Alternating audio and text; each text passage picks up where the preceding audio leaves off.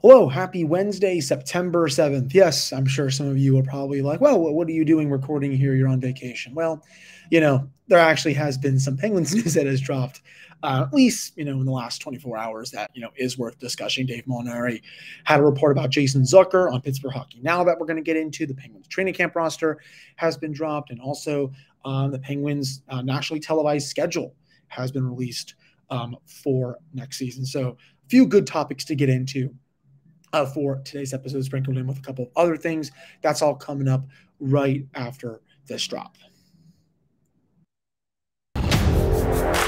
You're Locked On Penguins, your daily podcast on the Pittsburgh Penguins, part of the Locked On Podcast Network, your team every day.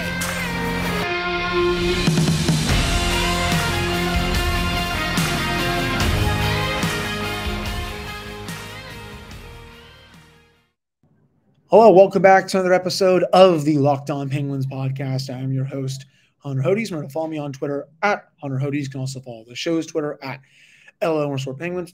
Excuse me.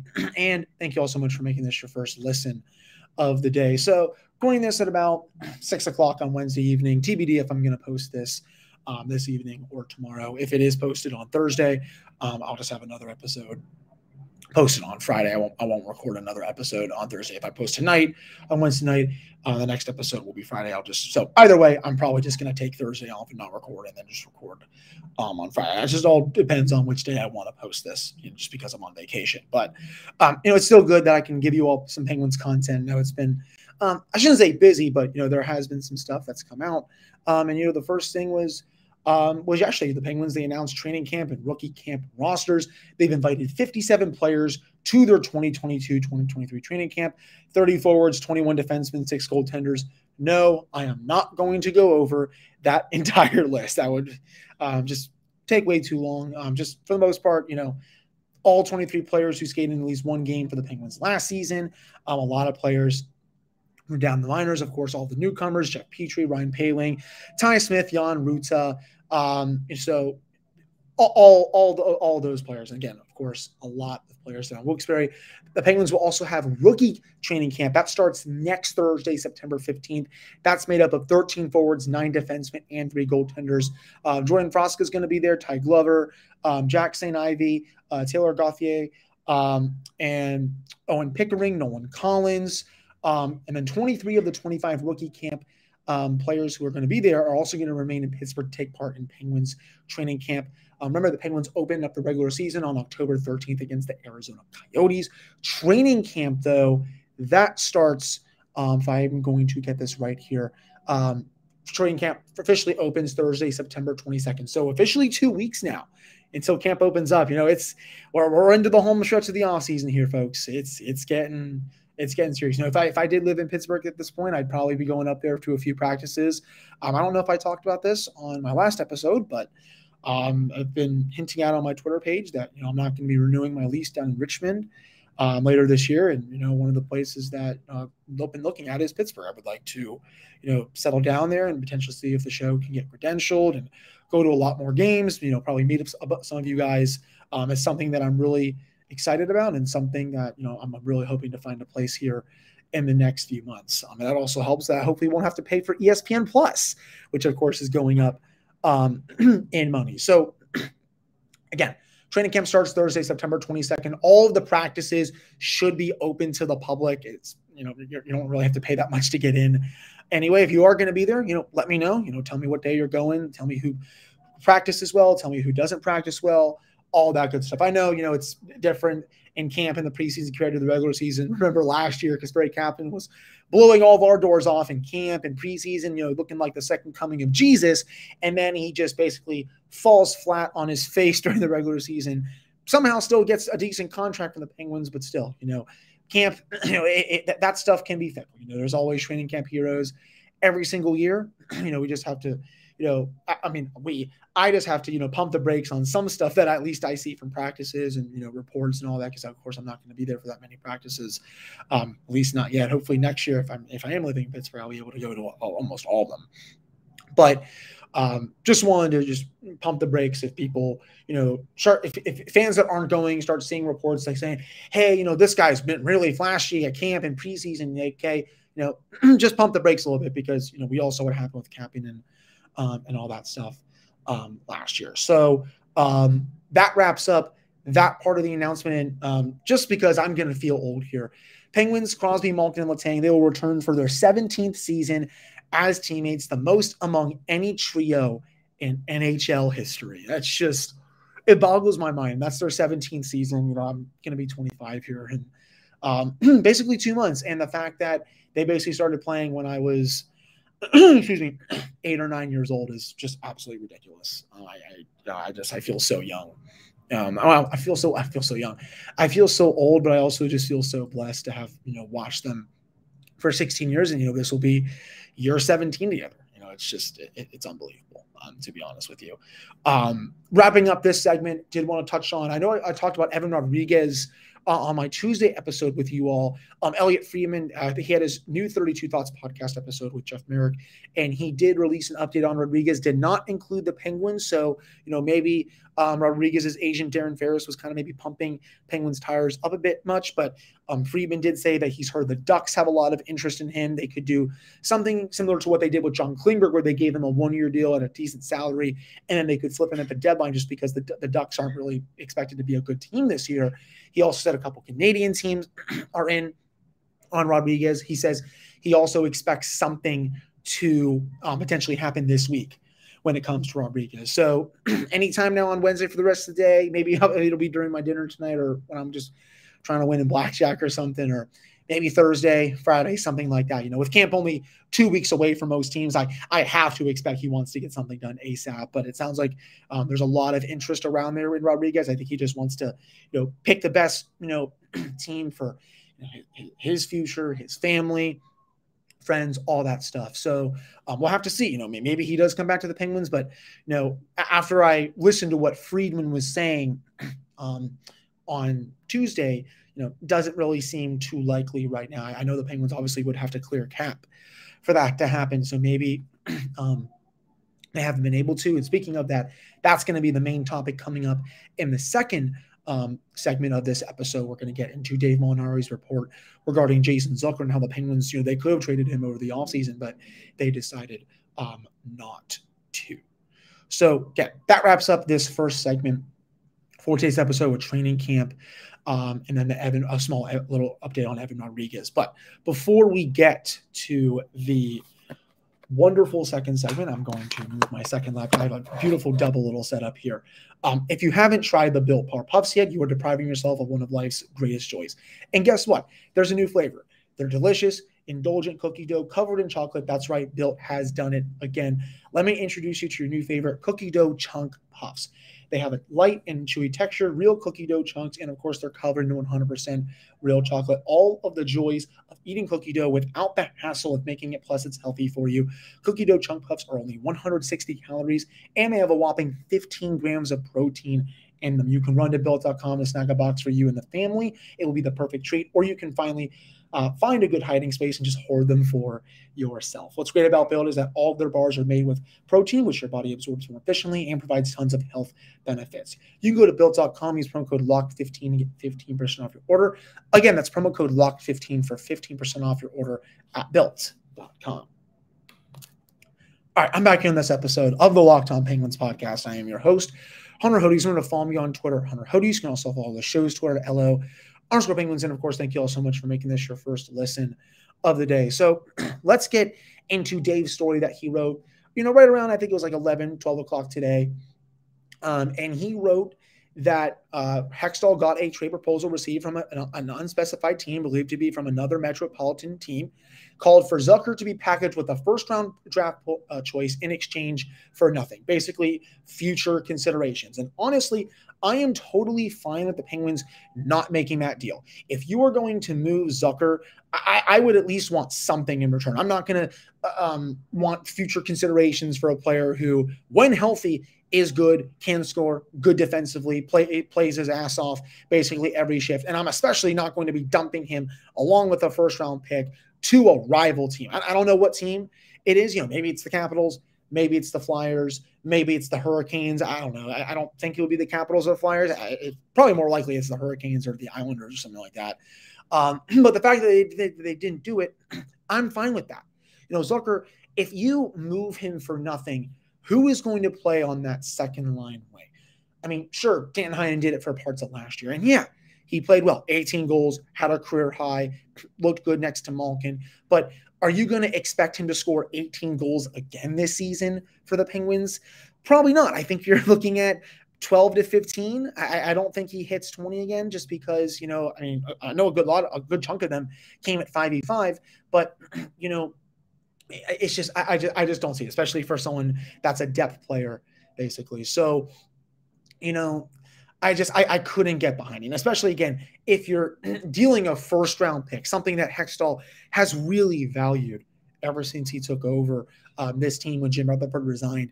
He easily could have moved that first-round pick, and this past year's draft. And heck, I think a lot of Penguins and analysts and writers and podcasters out there, they were calling for the Penguins to trade that pick, and and I understood that thinking. It's not going to be whoever they were going to pick, even Owen Pickering, he's not going to be on this team probably for the next 4 to 5 years. So, that was their thinking with trading. You can get someone that helps now, especially in the Sid and Gino era, because when Pickering is ready to go, I would like to think that all three of Crosby, Malkin, and Letang are going to be retired. So I don't really I get the reasoning, but, I also get where Ron Hextall is coming from, where he wants to, restock the cupboard and get some prospects back into the system and think about the future and all this stuff. And I think, he was thinking about the present, excuse me, and the future and not doing this, maybe if you wanted to send Zucker west, I would have been maybe a little more open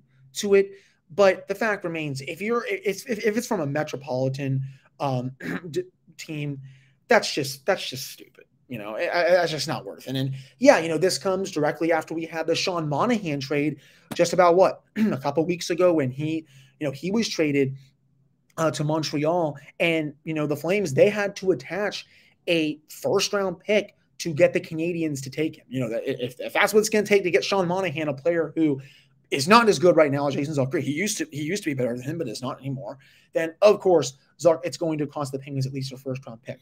Yeah, would it help them salary-wise? Yes, it would clear them $5.5 million. It would allow them to maybe go after another free agent that is a bit more consistent, can stay healthy more often. But it's not worth it to dump him and include a first-round pick in it, and then you're not getting anything back in return. It's not Ron Hextall's fault or even Jim Rutherford's fault when he got him, that Zucker was going to be this banged up when he was acquired. I mean, this is a player it was healthy for most of his career prior to joining the Penguins. So, it's just, it really is. It's the Penguins' luck that, of course, he gets banged up all the time. Every time he does, every time he basically steps on to the ice. I'm glad they kept him. I think, I know Danny Shire of Deacon Pittsburgh Sports is, pumping up his tires again. I know Jeff from the Pens blog is doing the same thing. I'm almost there with him. This is a player that I've really liked ever since he was acquired. I thought he was going to score 20 to 25 last year. Obviously I know I was wrong. I'll take the L on that. I'll put that on my forehead. But I may go again here. If he stays healthy this year, why can't he score 20 to 25? Well, why? He's done it before in Minnesota. Why can't he do it here with a rejuvenated Evgeny Malkin and another really good winger in Rickard Rakell? The Penguins are going to get hopefully 82 games out of him. Hopefully the team will be able to stay more healthy this year. They gutted, I think, a lot of their conditioning staff over the offseason. Well, I wouldn't say that a lot of it, but they made some changes to it. So hopefully they can understand why this team is so healthy. Why this team is so healthy. I just cannot speak right now. Why this team is so banged up year after year after year. So that's basically the Jason Zucker part of this episode. And remember, the Monahan stuff, he had $6.3 million left on his contract, and Zucker at 5.5. And the Flyers were trying to do the same thing with James Van Riemsdyk. I think that's why they were not in on Johnny Gaudreau, because they couldn't get a team to take Van Riemsdyk's contract. Well, it's either that or they didn't want to attach a first-round pick to get rid of him. But the difference for that would be, for me, like when you have a chance to go get Johnny freaking Gaudreau, who is in your backyard. He is from the Philadelphia/Cherry Hill, New Jersey area. Cherry Hill is like 20 minutes outside the city. Like, why wouldn't you just attach your first round pick and be done with it to try to go sign a player who can really help you now and in the future? For the Penguins, they wouldn't have, that kind of luxury. They're not going to go after Johnny Gaudreau. Sure, would they be able to sign someone to replace Zucker? Yeah, but it's not worth it to attach a first rounder, especially when a GM has been very public about saying, hey, I want to keep our first rounders. I don't want to keep dealing them. I think it honestly took a lot for Hextall to deal their second round pick this past year in the Rickard Rakell trade. I mean, he probably didn't want to do it, but that's the market for this kind of stuff. And also, as Dave writes, they're not prepared to write Zucker off as a significant contributor. This is a player, I thought he had a good playoffs for the Penguins. Obviously, he was playing hurt. I was told he was playing with a torn groin by someone close to him. I know a couple of other people heard that as well. But, hopefully he's fully recovered from that and he comes out there and kicks butt for the Penguins this year. Now, the last part in Molinari's article that was really interesting, he said, although the 57-man training camp roster the Penguins released on Tuesday did not include anyone on a PTO, Brian Boyle was at least a long shot candidate to receive one until the last few days. He said Boyle's representatives approached the Penguins about having him return for this year's training camp, and the idea got serious consideration before the front office decided against it. My thoughts on that, I totally understand why they did not want to give Boyle another contract. He proved me wrong last year. I didn't think he was going to be, anything more than just a 13th forward. He went out and scored double-digit goals and played over half the games. I think it was like over 55 of the games last season. Played fine in the playoffs. Obviously that his style play is not good against a team like the New York Rangers, but he's still a fine player. But the fact of the matter is, as Dave writes, they have 14 forwards on one-year contracts right now. The time to go a bit younger is now. Drew O'Connor, I'm sorry, he's probably a better option right now than Boyle. Radim Zohorna, Ryan Poehling, you just got him in the trade with Jeff Petrie. They just signed Josh Archibald to a one-year contract. I don't want him playing every night because I don't think he's any good. But, they have him also. So, Jake Kajula, of course, that's a two-way contract, but still, he's a player that I think could push for playing time this season. They have a lot of options for those 11th, and especially that 12th forward spot, that are better at this point in time than Boyle. I think he also just had knee surgery over the offseason. I'm not really sure how healthy he's going to be coming off that. I am totally fine with the Penguins not giving Boyle another contract. Kudos to him. Had a great year at the Penguins. Obviously was very well liked and respected in the locker room. Proved me wrong. Proved a lot of people wrong. But I think at this point, I think it's just too little, too late for them to bring him in. Now, that wraps up this second segment for today's episode. Coming up the final segment, we're going to get into the national TV games that were announced today and how many games the Penguins will be playing on national TV next year. So that's all coming up right after this commercial break. All right, I'm back here in this episode of the Locked On Penguins podcast. I am your host, Hunter Hodes. You want to follow me on Twitter, Hunter Hodes. You can also follow the show's Twitter, @LA_Penguins. And of course, thank you all so much for making this your first listen of the day. So let's get into this. So both TNT and ESPN, Turner Sports, I should say, they announced their national TV game scheduled today. Another sign that hockey is right around the corner. Almost about a full month now until the season comes back. And trust me, I am amped. I am over the offseason. I cannot wait to get back to, doing this 5 days a week during the season. I know it's a lot. It's hectic, but it's what I live for. I love covering this team, and I'll be doing this show for as long as I can. But the Penguins, so they will have on national TV 15 games over the course of this next season. That is tied for the most in the NHL alongside the New York Rangers and the Minnesota Wild. AT&T Sportsnet, for those that are in Pittsburgh or for those that have ESPN Plus. I mean, I currently have it right now, but I'm probably not going to have it, if I do move to Pittsburgh at the end of this year. They are going to broadcast 69, nice number, Penguin games this year. Yes, I had to throw that in. So here are the games that are going to be broadcasted across the networks, nationalized for the Penguins. Tuesday, so 2 games on ESPN. Tuesday, November 1st against the Boston Bruins. That's an 8 p.m. start time. Thursday, March 23rd against the Dallas Stars down in Dallas. Now for ABC with some matinee games. So they have 6 games on ABC. February 25th against the St. Louis Blues and St. Louis. March 11th on that Saturday versus the Philadelphia Flyers. March 18th against the New York Rangers at Madison Square Garden. March 25th against the Washington Capitals at home. April 1st against the Boston Bruins at home. And then April 8th against the Detroit Red Wings at Little Caesars Arena. And then for TNT, so they have 7 games on TNT. That's tied for the most with the Rangers. Wednesday, November 2nd against the Buffalo Sabres. November 9th against the Washington Capitals. November 25th, Black Friday against the Philadelphia Flyers. All 3 of those games are on the road. And then December 28th versus the Detroit Red Wings. Winter Classic on January 2nd up in Boston at Fenway Park. March 12th against the New York Rangers at home. And then March 22nd against the Colorado Avalanche. So those are all 15 nationally televised games for the Penguins this year. So after a year where they weren't on as many, there weren't as many national TV games, Penguins, they go up that list in a big way. And, I'm looking forward to those. I honestly, for me, I like TNT's coverage more than ESPN's last year. I think ESPN was fine. I mean, Ray Ferraro's awesome. Sean McDonough, he's not a natural, but, he's been usually really good with football and college football over the years. I think that was his first year doing hockey. He's going to, I think, grow more and mold himself into it. I think he's going to be fine. Bob Wachuskin, I think he's really solid. He had a really, just a natural voice for the game. John Butchgrass, never really been a fan of him. He's just a weird dude. I know a lot of people like him. I'm just, not for me, to say the least. And especially his whole chicken parm thing is just like, this is my reaction for those on YouTube. That's me when it comes to the chicken parm stuff. It's just like, okay, whatever. Leah Hextall, look, I think, objectively, this has nothing to do with her being a woman. I would say the same thing if she was a man. Just did not have a good feel for the game as a play-by-play commentator. I think she should have taken more reps, maybe down in the minor leagues or something like that before she was put on ESPN. I think she was honestly just set up to fail right from the start.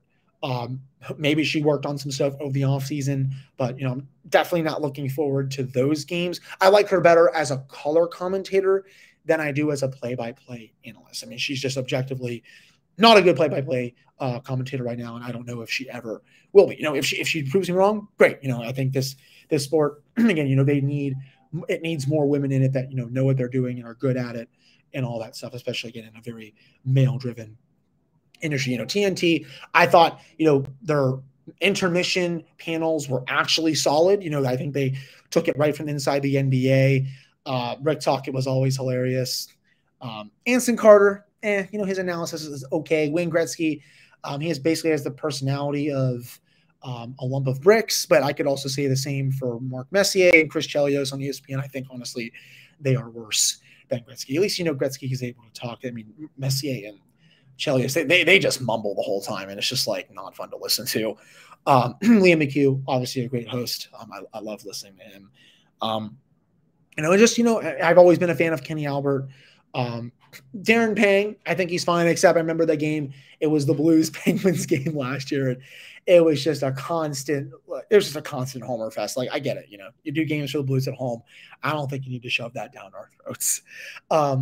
So again, I'm probably more looking forward to the games on TNT than I am with ESPN/ABC. Maybe ESPN or ABC, maybe they make some changes to the broadcasting teams this year, something like that. Who knows? But that was the big announcement today. ESPN, they're going to kick their coverage off on opening night. They will have a doubleheader, and I'm going to get that for you all right now. Tampa Bay, New York on October 11th at 7:30. Vegas, Los Angeles on the 11th. And then Turner Sports, if I can get that up here. Let me make sure they made that announcement. On Wednesday, October 12th, Bruins Capitals as a doubleheader, and then the Avalanche will raise their Stanley Cup banner against the Chicago Blackhawks at 9:30. I believe is when that starts. Let me make sure, 9:30. So yeah, I mean, this just I'm fired up. We got basically I think tomorrow. I think one more. Yeah, it's basically 5 weeks from now, Jens, that the season is starting. It's going to fly by so quick. Especially with the NFL season starting on Thursday, September 8th. Once that gets going, the rest of the months of September is going to fly by. Training camp's going to be here in a couple of weeks. And, I'm so excited for it.